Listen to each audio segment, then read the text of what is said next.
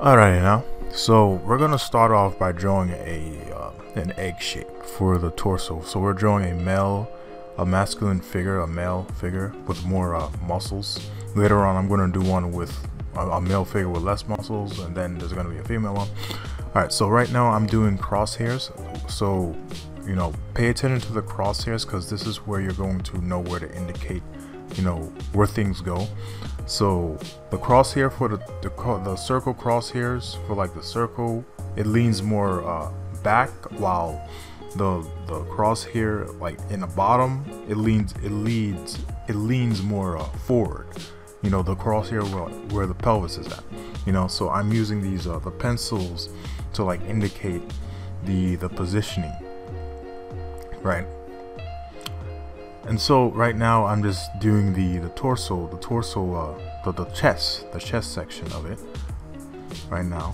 And what you want to pay attention to when you're like making that curve all the way back up to the arm, make sure it aligns mainly in the front area, like in the front area of the circle.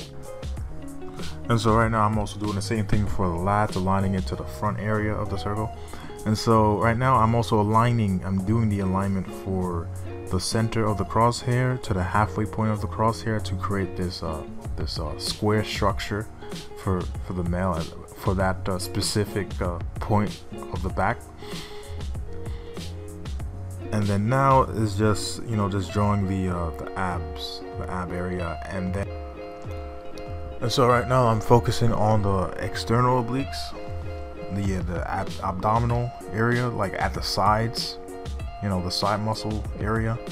So and it's located at the center of the muscle, and it comes and it originates from like that front area of the circle, where everything is like aligning at the top. There it's coming from that area, like at the top, and then I'm like squishing it a little bit. I mean, that's kind of like the just the gist of the shape.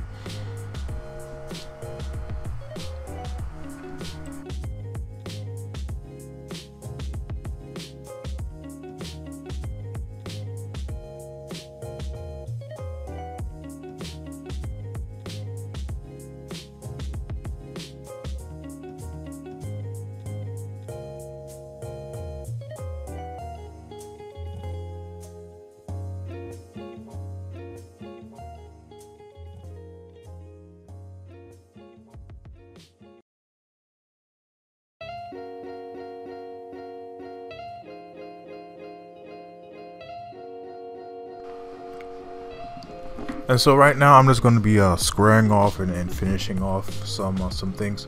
So I'm going to square off the back, and I'm also going to make the neck portion of it.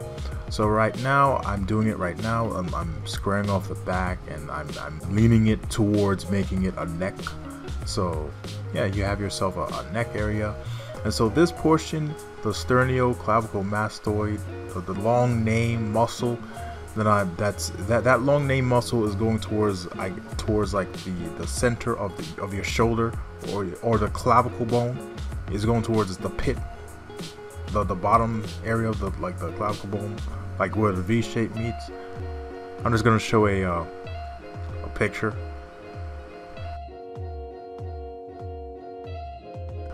So for short, the SCM. So for the SCM, it should go beyond the front area of where the circle is, and where the circle for the front area should also align where the neck is being extruding, and the neck is like extruding here. And so right now I'm just aligning it, I guess the second dimension of the chest towards the middle area of the crosshair, if you can see that. So it's aligned towards the middle area of the crosshair, so I'm just highlighting it there, like right here where the purple is where you fully draw, or where you fully bring your chest muscle. However, the second dimension line goes towards the center of the crosshair,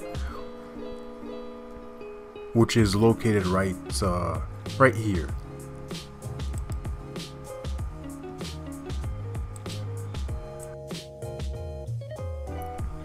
And so right now I'm going to do a muscle formation that forms at the side of the ribs.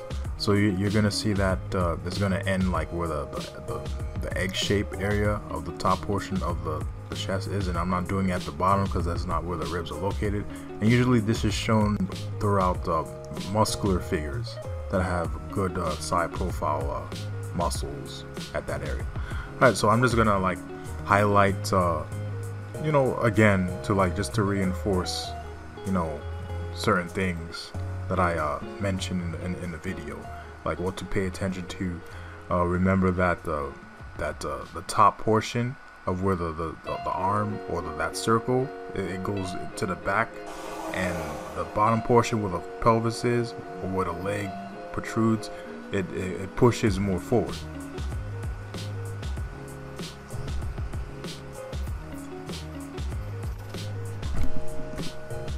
And so this is the oblique section that I'm showing you guys, where the muscle, the side muscle of it is at the abdominal area, you know. So right now I'm drawing this blob shape, if you can like remember that blob shape. So after you remember that blob water dropping shape, make it more structure, you know. And like 2 key points to pay attention to is like, you know, where the circle or where the egg shape meets the end part is where you diverged a triangle into the circle area on the top, like where the crosshair is located at, you know. And so right here, this is what I mean by making the chest 3-dimensional, like this point that matches with the center of the crosshair that I'm making right now. I'm going to like highlight it a bit darker. But yeah, moving on to the female, it's similar to the male, however it's more circular.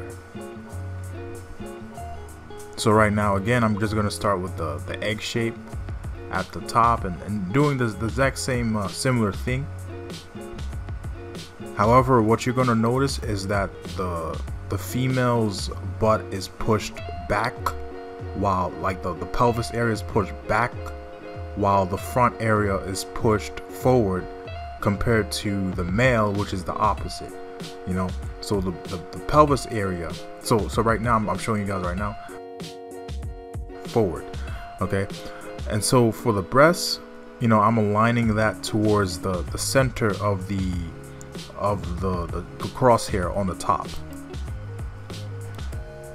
So if the person isn't muscular or too muscular, or they're like just lean or just average, usually the chest or where the breasts are, where you curve towards the crosshair, it always goes towards where the center of the crosshair is. So even if that muscular figure was just a bit more lean, it'll also do that. So I'm going to show you guys like in the next example of the drawing, you know. So back to the female, again, it's just curves, it's a lot less structure.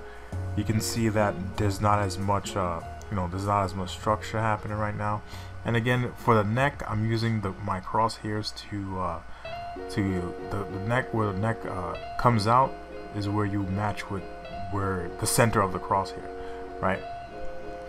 And so that's the sternoclavicle mastoid that I showed before is not going to be as beefy as the male, so you can just use like one line or so.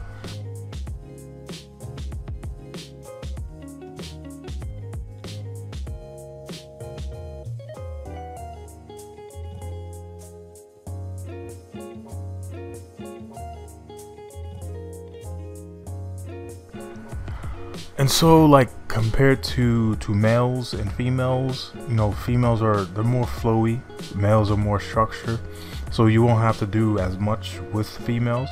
Just learn how to like take it easy, just flow with it more so. Alright, so they both have the same like anatomy, but again, it's less visible on the female, you know. It depends if you want to make a more muscular female, that's up to you, and you know, bypass biology. And so right here, I'm just going to highlight the differences of when you're drawing a male and a female. So for females, again, where the egg shape or where that circle from the top of where the torso is more pushed towards the front, and where the pelvis area is more pushed towards the back, you know. So I'm drawing that line just to indicate. So it's like reversed for males, you know, it's just the opposite for males. So you do the opposite of each other when you're drawing that circle, you know. So I'm showing like the arrows to like indicate where they go, where the crosshairs go. And so for the neck muscle that I was drawing earlier, so for females you just have to put one line. It's a lot less muscular. However, for males, put two lines to just to give the illusion of like beefiness. So I'm labeling them right now of these the two different, like the necks, or like the sternoclavicle mastoid, that anatomy part of the neck. So yeah.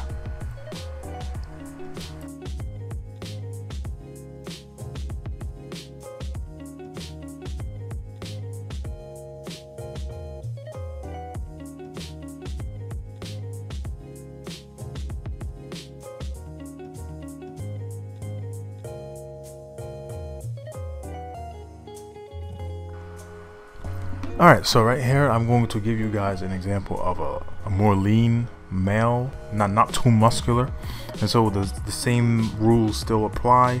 The crosshair should lean more back for the top part, and for the pelvis part should lean more forward.